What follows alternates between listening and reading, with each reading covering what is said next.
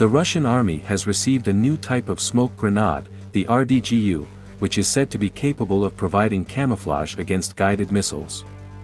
Developed by the Central Research Institute of Precision Engineering, TsNIITochMash JSC, the RDG U has been approved for mass production after receiving an O1 designation from the Interdepartmental Commission.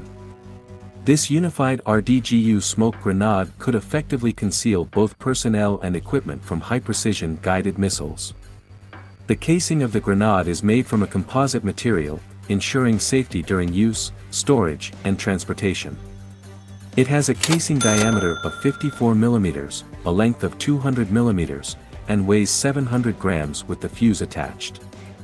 The RDG U underwent tests that concluded in February 2023 and was recognized as an invention by the Russian Federal Service for Intellectual Property, Rospatent, in late 2022. A corresponding patent was granted, highlighting several advantages over existing models. These include increased smoke screen density due to the rapid spread of numerous burning pyroelements, extended concealment duration thanks to continuous aerosol feeding from smoke-emitting pellets, and short-term concealment from infrared detection of high-precision weapons due to the formation of higher temperature zones.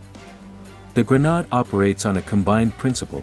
Its smoke-generating composition creates an instant smoke screen upon activation.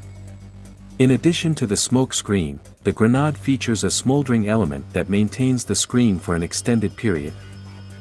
Developers claim that the RDG U allows soldiers to create their own smoke screens without the need for specialized equipment or experts in radiological, chemical, and biological protection.